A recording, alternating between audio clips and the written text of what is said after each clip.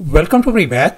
In this video, we have got these two semicircles fully inscribed in a bigger semicircle, as you can see in this given diagram, such that the center of this largest semicircle is O, the center for this medium semicircle is P, and finally the center for this smallest semicircle is Q.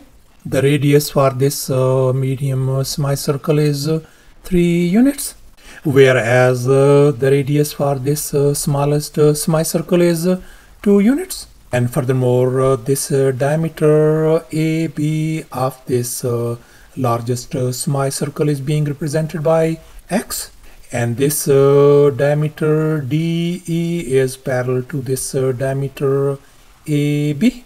And now our task is to find the value of X. In other words, we are going to calculate the diameter of this largest semicircle. Please don't forget to give a thumbs up and subscribe. And please keep in mind that this figure may not be 100% true to the scale. Let's go ahead and get started. And here's our very first step. Let's focus on this medium semicircle.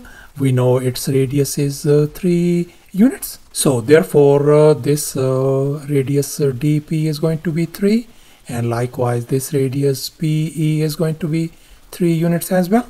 And likewise the radius of this smallest semicircle is 2 units. So therefore this radius AQ is going to be 2, and likewise this radius QF is going to be 2 units as well.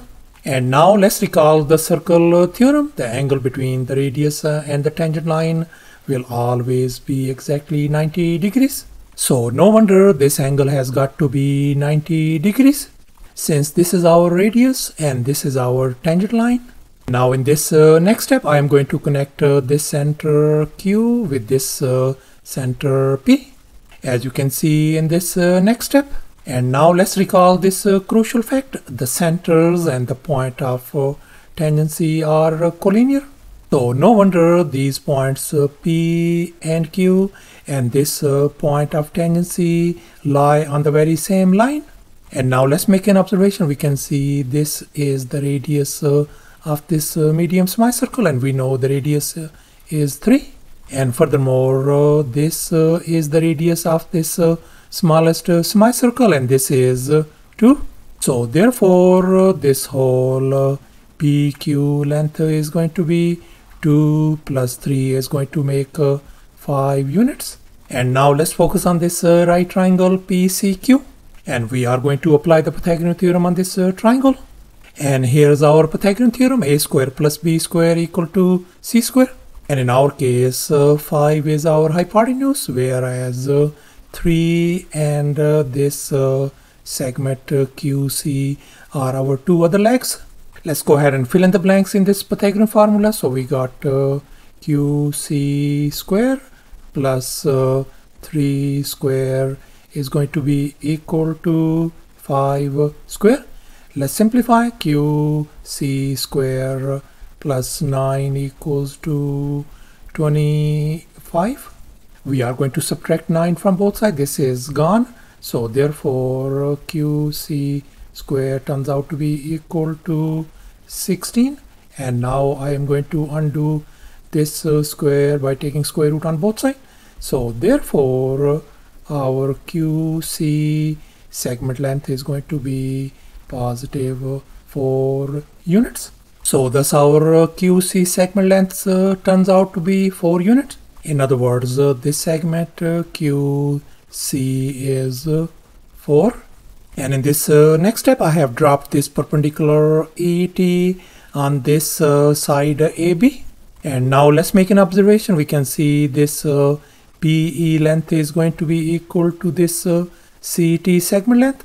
If this is 3, then this CT segment length is going to be 3 units as well. And now let's make an observation. We can see this segment AT length is going to be equal to this individual segment 2, and this 4, and this segment CT is 3 units. So therefore this segment AT length is going to be equal to 2 plus 4 plus 3 is going to give us 9 units. And now our task is to calculate this tiny segment TB length.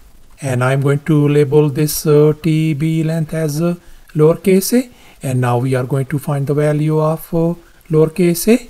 And now let's make an observation. We can see this ET length is going to be this PC length. If this is 3, then this ET length is going to be 3 units as well. And now in this next step, I'm going to connect this point A with this point E, and this point E with this B as well. As you can see in this next step, we got this segment EA and this segment EB. And now let's recall the Thales theorem. According to this theorem, if A, B, and E are our 3 distinct points on the circle, where the line AB is the diameter, then the angle AEB is going to be a right angle. In other words, it's going to be a 90-degree angle. So no wonder this angle AEB is going to be our 90-degree angle, since these points A, E, and B on the very same semicircle, and AB is the diameter of this semicircle. And now let's assume that alpha and beta are our 2 complementary angles. In other words, the sum of angle alpha plus angle beta must be equal to 90 degrees. Let's assume that this angle is our angle alpha. Since this is our 90-degree angle, so therefore this tiny angle is going to be our angle beta. And now in this tiny right triangle TBE, this angle is beta, this angle is 90 degrees, so therefore this angle has got to be our angle alpha. So therefore we conclude that these 2 right triangles, the triangle BTE and the other right triangle ATE, are our similar triangles according to angle-angle similarity theorem. And since these 2 triangles are similar, so we are going to have a proportion. In other words, the ratio of BT and ET is going to be equal to the ratio of ET and AT. And in our case, this BT tiny segment length is lowercase a. So I'm going to replace that one with lowercase a. And this ET length is this perpendicular 3 units. So therefore I'm going to replace that one with 3 units, and likewise this ET is going to be 3 units as well. And finally this AT segment length we figured out is 9, so I'm going to replace that one with 9. So therefore we can write lowercase a divided by 3 is going to be equal to 3 divided by 9. Now we are going to cross multiply. So therefore 9 times a turns out to be equal to 9. Let's divide both sides by 9 to isolate a. This 9 is gone. So therefore our lowercase a value turns out to be equal to 1 unit.